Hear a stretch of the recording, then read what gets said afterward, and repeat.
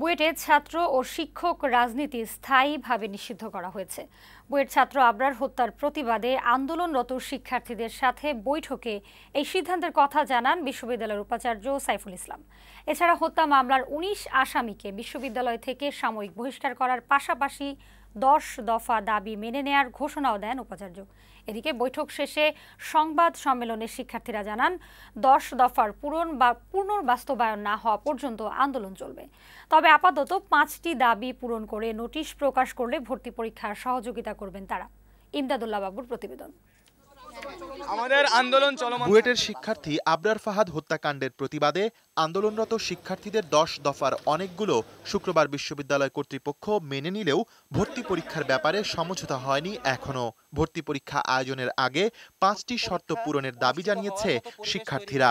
শুক্রবার বিকেলে উপাচার্যের সাথে বৈঠকের পর রাতে ব্রিফিংয়ে এই দাবি জানান তারা। বলেন, হত্যাকারীদের বুয়েট থেকে আজীবন বহিষ্কার, ক্যাম্পাসে ছাত্র রাজনীতি নিষিদ্ধ, হলে অবৈধ ছাত্রদের সিট বাতিল, সব রাজনৈতিক দলের সাংগঠনিক অফিস সিলগালা করা ও ফাহাদের পরিবারকে ক্ষতিপূরণ প্রদান এবং মামলার খরচ বহন সংক্রান্ত নোটিশ প্রকাশ করতে হবে। তাহলে আগামী ১৪ তারিখের ভর্তি পরীক্ষা অনুষ্ঠানের ব্যাপারে প্রশাসনকে সহযোগিতা করবে তারা। আমরা চাই না আমাদের অনুচরা এসে মার্ডারারদের সাথে একই academic campus, academic culture share করুক। এর আগে আবরার হত্যার ঘটনায় ১০ দফা দাবিতে আন্দোলনরত শিক্ষার্থীদের দেয়া আলটিমেটামের সময় শেষ হওয়ার দিন শুক্রবার বিকেলে তাদের সাথে বৈঠকে বসেন বুয়েটের উপাচার্য সাইফুল ইসলাম। শুরুতেই নিহতের স্মরণে ১ মিনিট নীরবতা পালন করা হয়। পুরো বিষয়টি নিয়ে দুঃখ প্রকাশ করে আবরারের পরিবারের প্রতি সমবেদনা জানান উপাচার্য। পরে শিক্ষার্থীদের ১০ দফা দাবি মেনে নেয়ার ঘোষণা দেন তিনি। জানান, এখন থেকে ক্যাম্পাসে ছাত্র ও শিক্ষকদের রাজনৈতিক কর্মকাণ্ড নিষিদ্ধ থাকবে।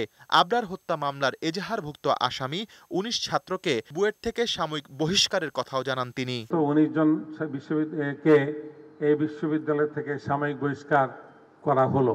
আবরার হত্যা মামলার ব্যয় বিশ্ববিদ্যালয় প্রশাসন বহন করবে বলেও জানিয়েছেন উপাচার্য। তিনি বলেন, হত্যায় অভিযুক্তদের আজীবন বহিষ্কারের জন্য তদন্ত কমিটি গঠন করেছে প্রশাসন। কমিটি ১০ দিনের মধ্যে প্রতিবেদন দেবে। এরপরই তাদের ব্যাপারে চূড়ান্ত সিদ্ধান্ত নেওয়া হবে। এছাড়া ক্যাম্পাসের র্যাগিং বন্ধে সব ধরনের ব্যবস্থা নেওয়ার ঘোষণা দেন উপাচার্য। আমাদের কাজগুলো করতে দাও, অফিস না খুললে, তালা না খুললে আমরা কি করে কাজ করবো আমি বুঝতে পারছি না। আগামী ১৪ তারিখেই ভর্তি পরীক্ষা নেওয়ার কথা বৈঠকে জানান উপাচার্য। তবে এতে একমত হয়নি শিক্ষার্থীরা। বিষয়টি অমীমাংসিত রেখেই শেষ হয় বৈঠক। এদিকে বৈঠকের আগে আবরার হত্যার প্রতিবাদে দিনভর মিছিল ও বিক্ষোভ করেছে শিক্ষার্থীরা।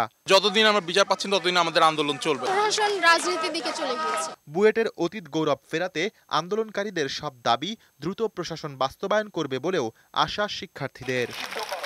ইমদাদুল্লাহ বাবু, বৈশাখী সংবাদ, ঢাকা।